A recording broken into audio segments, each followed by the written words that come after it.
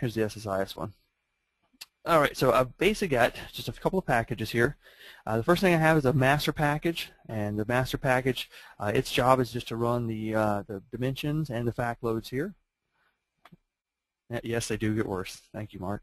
All right, and we can take a look at our server loads here. So here's dim server, and basically what I'm doing here is the first thing I'm doing is I'm inserting an unknown row. So if I pull back something that's missing, I have some fact data like a server name, it's changed, or some things like that that are missing, I can actually not have an error message during my load time. If you want to know more about that, I have a blog on BIDN that talks about loading unknown rows into a data warehouse. So you can go to BIDN and just search for unknown rows, and you'll see that in there. And then reading a server list. Now, the way I did this was I created a table just called server list, and just have a list of my servers on there. And the reason I did that was what I could have done is I could have gone out and queried my network and tried to find all my servers and pull them in, but I thought about it and I said, you know, you're probably not going to want to run this on every single server in your system. For example, you may have development servers, QA servers, and you don't want to pull stats for every single one of those. The production ones are probably the most important ones. And so I decided to create a server list here. It's basically just a table that holds a list of all my servers. I queried that table, pulls back the list of servers, and now I go back and look for the data on each one of those servers. So if we go back here, and we look, my next item here is for each server. So basically I pulled back this server list here using the execute SQL command. I saved that into an object variable called object server list. And my next item here is a for each loop. And that for each loop, if we go to the collection here, you'll see I'm using for each ADO numerator, and I'm able to select that object variable, and I'm going to use the rows in that first table, which I'm only pulling about one table, so that's all I need. So basically I'm able to loop through for every server that I have in that table now. This makes it really easy to maintain, so if you get a new server, you set that up, and you decide you want to maintain it, great, just add that list, add that server name to the server list table, and that's it. It immediately starts getting monitored with your system that you have set up here. As it loops through that, it's going to go into the get server info section here. And if we go into get version, my source here, you'll see that this is running a select top one here just from that server, getting things like the CPU count, the hyperthread ratio, just information about that server itself. And here's the DMO it's using here, a DMOSSIS info there.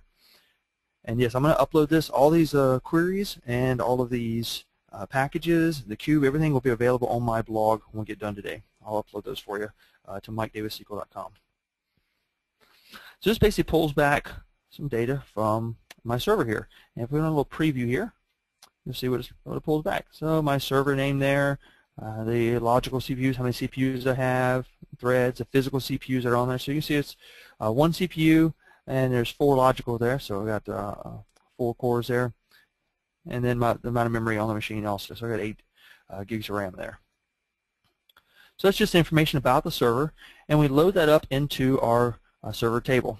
Now down here I'm doing a type 1 load here. I'm looking to see if that server name already exists on my server dimension table. If it does, I'm just updating it. So if the number of cores have changed, or if we've added more memory, it'll just update it and show the new information. And if it's a new row, it just goes and inserts that new row for me here. So that goes on my dim server table. And if we go over to our data warehouse here, I have a data warehouse called SQL Monitoring DW here. And if we go to dim server and just do a select from that, you'll see my server there. So there's my server name, and there's information about my servers. Now you notice everything on here kind of matches, and that's because this localhost, the dot, and then the actual server name itself, those are actually all the same server. I didn't have multiple servers to run this on here in our location, so I just went ahead and ran it on one server. But I put 3 different server names in there, so you can see an example of the way it looks. But it is the same server just over and over again there. This is not something you would normally do. You wouldn't put localhost and dot in there. You would only put the actual server names in here. So I did this just for example. All right, so that's how we get the server information. That's the first thing we want to do. And then the next item here is dim databases. So our dim database load, same thing. We're inserting an unknown row here. And we're reading that server list table again, pulling that in, loading it into an object variable once again. We do a for each loop for each server inside of that object variable that we just created. And then we go to get database info. Now I've got two things going on here. I've got my DIM database and then my database source. So what I'm doing here is I'm actually doing a merge join to load up my my rows here. So I want to find any differences, and the merge join allows me to do that because I've got a conditional split here. I can compare each item now once I've merged them, and this is a very quick way to do this. So if you have thousands of databases or even millions of databases out across thousands of servers, this is a very fast way to load these. Doing the lookups can be quite slow, so this is a much better performance method for loading lots and lots of rows. So if we go here and look at database source, there's my source right there. Now it says select localhost server name there, but this is actually a variable, as you can see, that's being used. So the variable is going to change based on what server I'm looking at the time. And you see that it's pulling from our SIS master files right there and our SIS databases. So it's pulling back the data from those. If we preview that, I don't think we can preview. Yeah, we sure can. There we go. There's the physical name and the collation and the databases that are inside of there.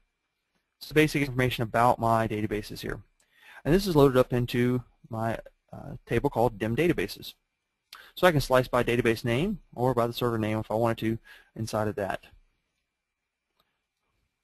Over here on the DIM database, what I'm doing here is I'm just basically selecting from DIM database here. And then I use the merge join here to join those together based on the database name and the server name.